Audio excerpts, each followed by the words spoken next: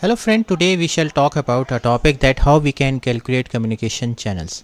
Friend, today's topic is very interesting, especially if you have interest in project management or you are planning to give exam of PMP. Friend, let me tell you one very important point here, that the question that how to calculate communication channel, this is a very important question and you will definitely see this question in the PMP exam. So friend, calculating communication channel in project management context is essential for understanding the complexity of communication within a team. The number of communication channels increase significantly as the number of team members increase, making it important to manage these effectively. So let's talk about in detail. So what are the communication channel? Communication channels refer to the potential ways in which team members can communicate with each other. Each pair of team members represent a unique communication channel. Now here is the question that why it is important. Understanding the number of communication channels helps project managers anticipate the communication needs and potential challenges in the project, such as information overload or miscommunication here as well. Now we will discuss that how to calculate the communication channel.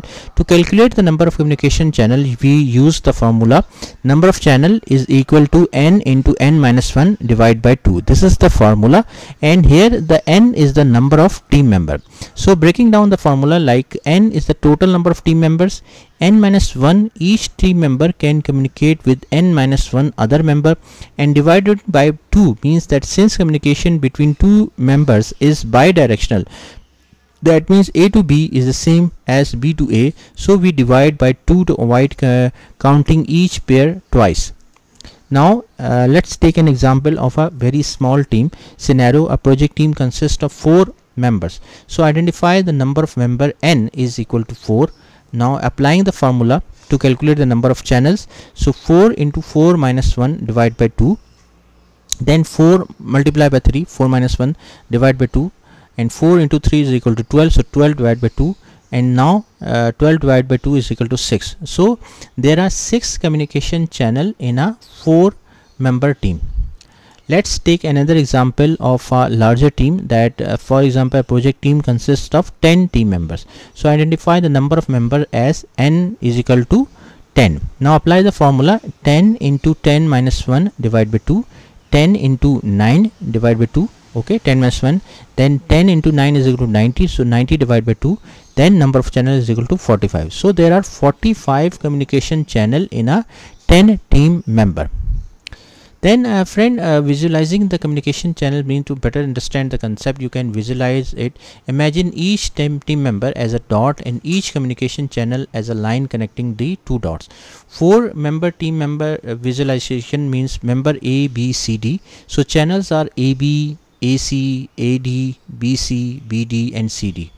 10 team member team visualization means A, B, C, D, E, F, G, H, I, J, and the channels all possible unique pairs such as AB, AC, AD and then so on, IJ. Then friend, in practice managing a large number of communication channels can be challenging, and here are the few tips which we should consider. First one is the structured meeting. That means schedule regular meetings to ensure effective communication. This is very important so that everyone should be on the same page. Then centralized communication tools such as use tools like Slack, Microsoft Teams or project management software to streamline communication. These softwares are very important in communication.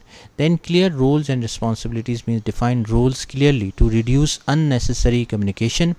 Documentation means keep thorough documentation to avoid repeating information and to ensure everyone has access to the same knowledge and on the having the same knowledge. So summary, if we talk about friend, communication channel means ways team members can communicate with each other. The formula of calculating the communication channel is equal to n into n minus 1 divided by 2, and then it helps in understanding and managing communication complexity. Here friend, by calculating and managing the communication channels effectively, project managers can improve the team coordination, okay, and it reduce the misunderstandings and enhance the overall project efficiency here as well. Here remember friend one thing, that once the number of team member increase, the number of communication channel would also be increased, and the communication would also become complex when the number of people are high or are more in the team. So friend, thanks a lot for watching the video.